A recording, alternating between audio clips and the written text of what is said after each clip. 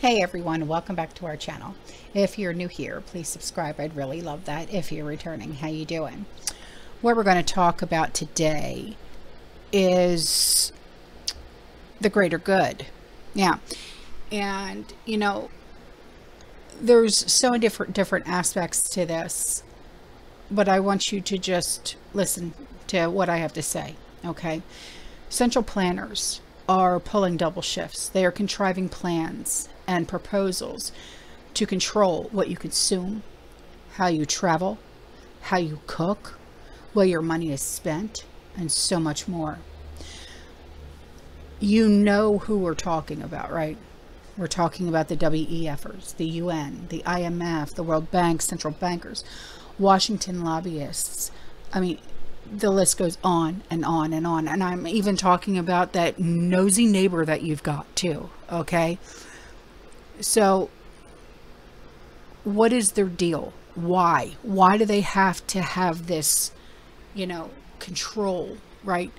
Could something more devious be guiding their advancements? Well, in Das Kapital, for example, you know who Karl Marx is, right? Okay. Well, Karl Marx bemoans capitalism for exploiting labor to produce surplus value.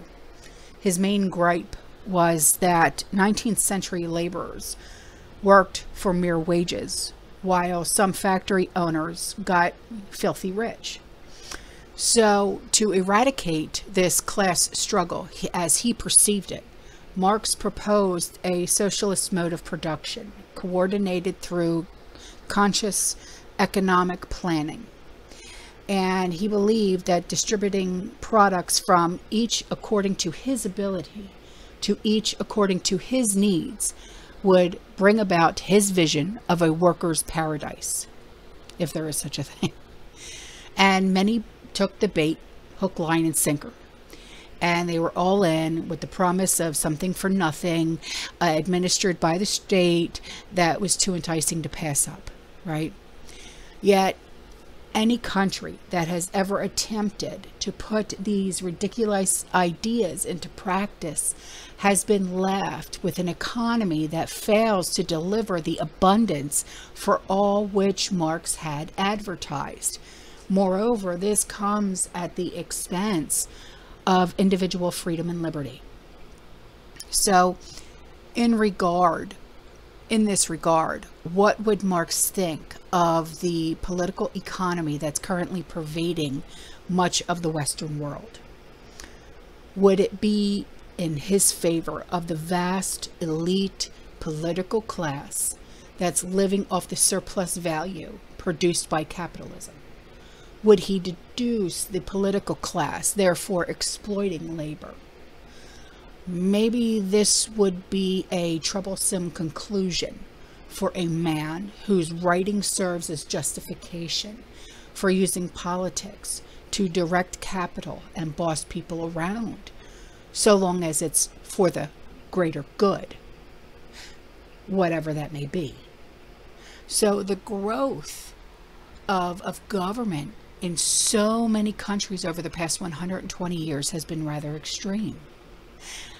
And as governments have grown in scope and reach, a massive administrative state had been erected to advance its will. This is all money down the rat hole, or down the drain, really. National defense, especially in the US, is the ultimate slayer of capital.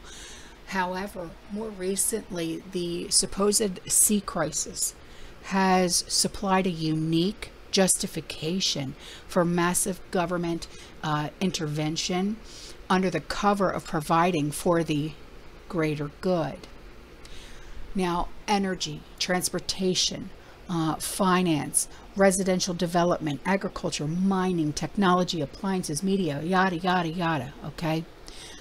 There's hardly a sector of the economy that has not been corrupted by this sea crisis politics. The excuse it does provide for government intervention on a grander scale seems to produce a religious experience among the conditioned masses. So the examples range far and wide. In Marx's homeland, for instance, the German government is currently putting the final touches on its planned national nutrition strategy. And the objective is to transform the food system while fighting sea change and minimizing the slaughter of innocent animals. And this, in short, means replacing schnitzel consumption with what? Plants.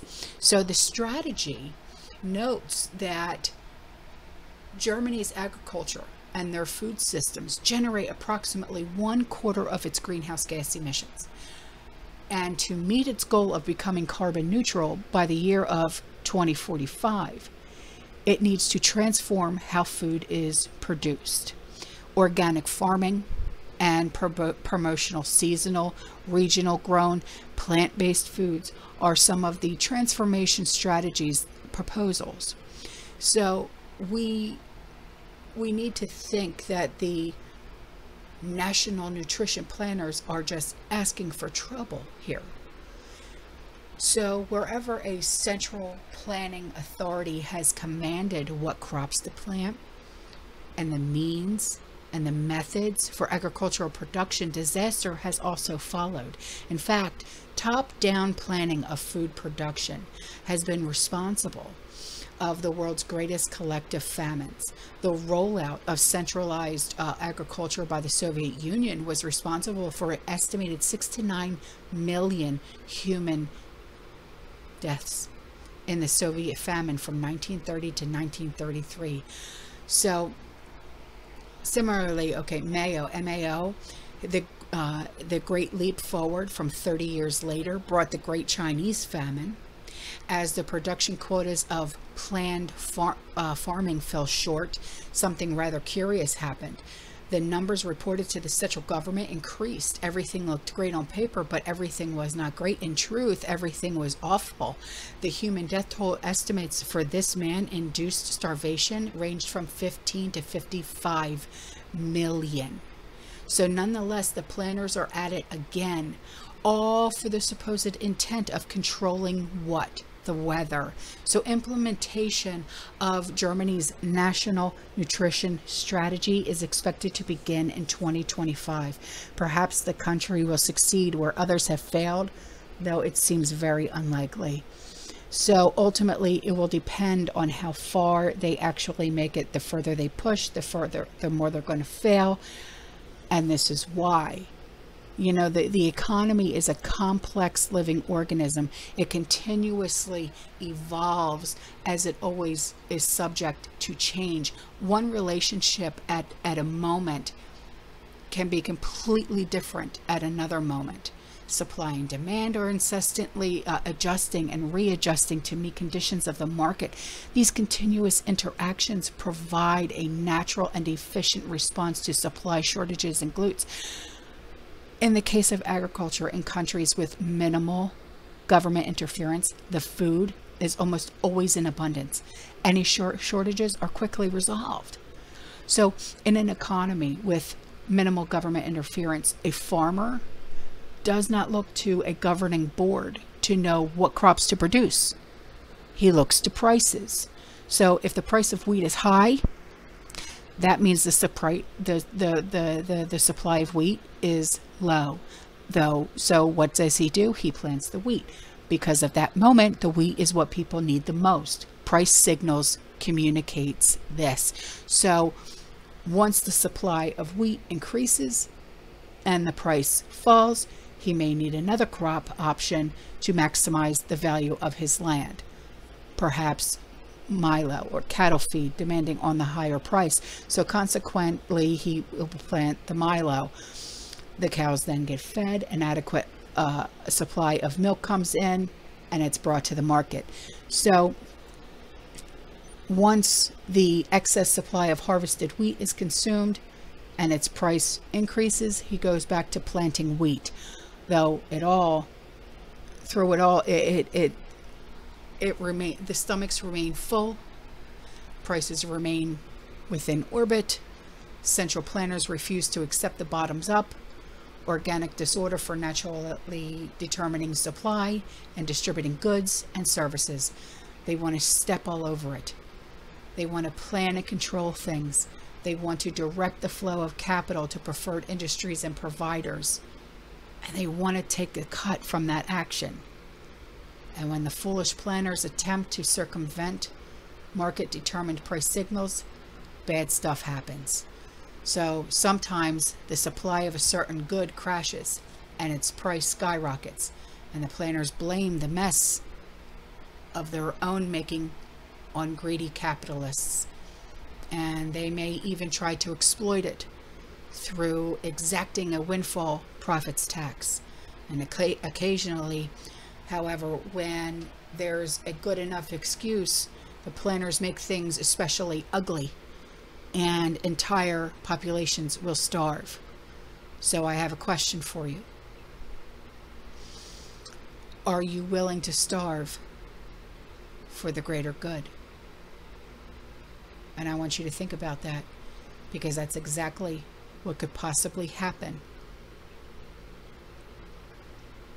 And I don't think any of us are exactly prepared for anything like that.